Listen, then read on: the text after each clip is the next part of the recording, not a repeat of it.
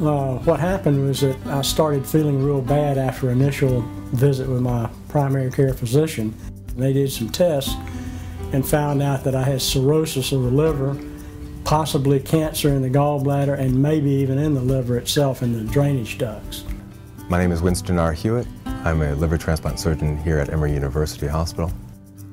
They were telling me that my liver was in bad shape and they didn't know how long it was going to continue to function. Patients with end-stage liver disease really have a significant impact on not only their quantity of life, but the quality of life. And these patients have undergone a significant decline in their strength and their ability to perform their activities of daily living. They decided to put me on the transplant list. I got on the list, they ran some more tests, and they found out that, yeah, I better get one in a hurry.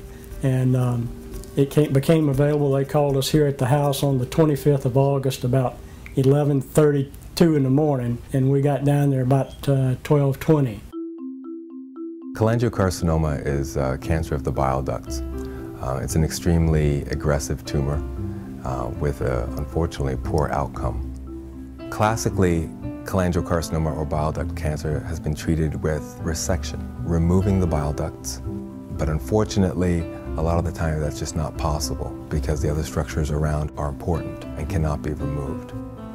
And these patients ultimately succumb to their disease relatively quickly.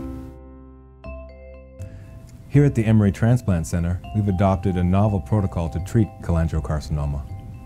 The introduction of liver transplantation for cholangiocarcinoma was attempted initially and was relatively unsuccessful. But the addition of chemo and radiation therapy prior to the resection improves the likelihood that there is no tumor left behind, that the radiation and the chemotherapy has completely treated the bed where the tumor was. I had no idea they could transplant a liver. I thought I was doomed when they told me that the liver was just about shot. Given the fact that cholangiocarcinoma is such a rare disease, typically patients who are diagnosed with it come to a large urban institution.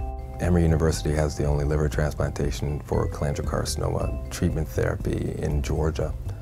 If I had to advise somebody where to go for an operation or to be checked out, it'd be Emory, because they have an answer or a possible answer for everything that I could think of.